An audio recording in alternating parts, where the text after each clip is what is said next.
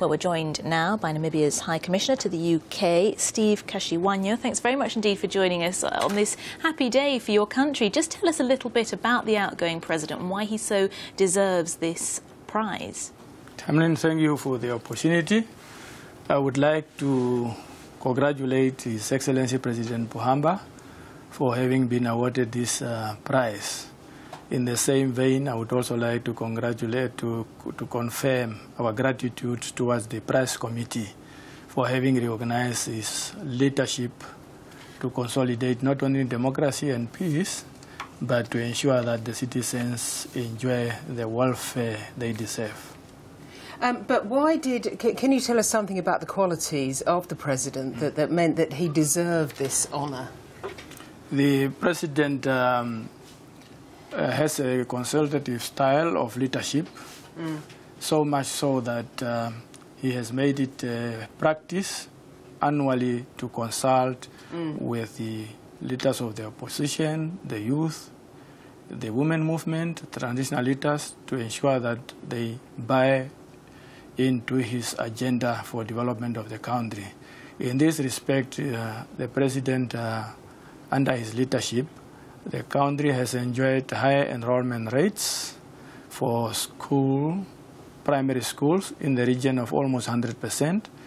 Poverty has been reduced in the last 10 years by 50%.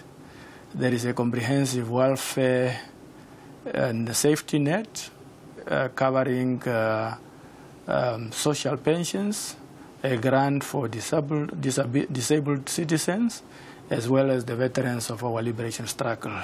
Okay, so a lot of improvements, real improvements for real people there. What's his legacy going to be in the coming years as he leaves office? The legacy of the president would be that he has consolidated democracy, that he has continued to exhibit a consultative style of leadership, a citizen-centric and commitment to the welfare of our people, and that he continued to not only champion the transformation of Southern Africa through regional integration, but of that of the continent.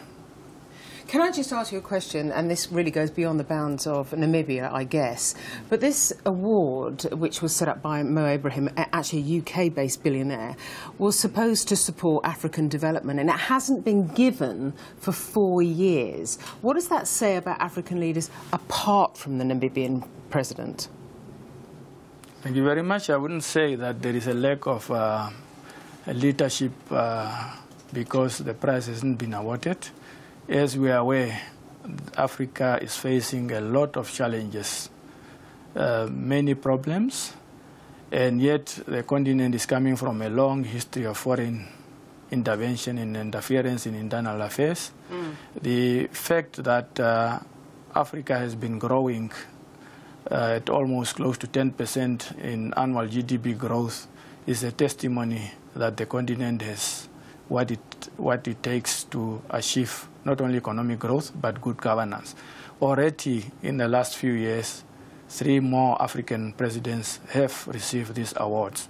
So there will be moments of success and there will be moments of setback as Africa continues to champion its development agenda. Sure, but the fact that from the outside people look at this award and they think, you know, this is for good governance, and for 4 out of the last 5 years it hasn't been awarded, makes people outside Africa think, well, where are all these good leaders? Do you think, therefore, that this prize is a useful thing for the reputation of Africa?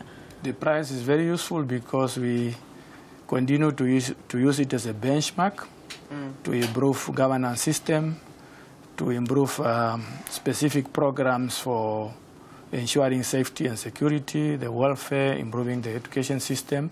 So it remains still a very good benchmark for improving for program outcomes as well as quality leadership.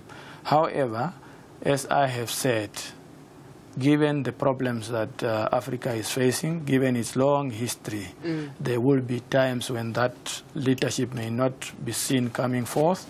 But the fact that already four times it has been awarded shows great potential Very quickly, though, isn't it the case that sometimes you have to wait for leadership to evolve, as you're kind of saying, because the Namibian president originally was very politically active with SWAPO, which was quite a violent organisation, and he has become this consensus builder. Yes, this prize is, in fact, as I have said, is a recognition of our president's involvement in fighting for the welfare of our people for almost 60 years put together. Okay. So there is certain skills that he has developed many years ago and that he has put to good use during his tenure. And we will continue to learn from his leadership skills as we take Namibia to the next stage by the 21st March when the new president will be inaugurated. Okay, well, we wish you all the very best of luck with it. Steve Katjiuanjo, thank you for joining us here on the Arise News Hour. Thank you very much.